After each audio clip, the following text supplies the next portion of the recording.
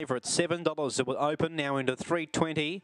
Whiz Bang Jack, a huge drifter, 185 out to 330. Shadows Fall 650 out into 550. Soda Brock on that same line. Lily Rush 750. The rest in double figures. They're just about all in for the third leg of the quaddy race. 7 from Hillsville. Well backed favourite in 6 Mystery Chill. And the green light's on. They're set to go. Ready race 7 from Hillsville. Racing. Away fast down towards the inside. Whiz Bang Jack shows good speed with Lily Rush not far away. Also Soda Brock, Dundee Kira. Towards the outside, Iron Finger, then Mystery Chill. Out the back, Shadows Fall. And Ligero up front. Whiz Bang Jack down on the inside. Lily Rush is coming through with Iron Finger. Whiz Bang Jack in front of Iron Finger. Iron Finger over the top of them. Got there to beat Whiz Bang Jack. Third of the line was Dundee Kira from Lily Rush. Or Shadows Fall was fourth. Ahead of Lily Rush, Soda Brock.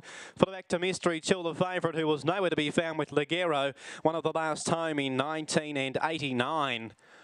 Iron Finger with a good turn of acceleration over the top of them to score.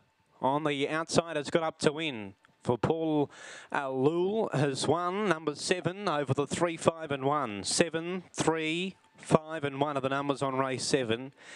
And again, a big price winner there. So the third leg of the quaddy to just knock a few more out of Lee Quad. 7, 3, 5 and 1. Run 1985. And good luck if you've got that. Runner Iron Finger was $26 fixed with a tab before they jumped. Second most roughest in the race. And if you've got it in your quaddy, good luck for the final leg. 1985, the winner's time. Run home 13:20.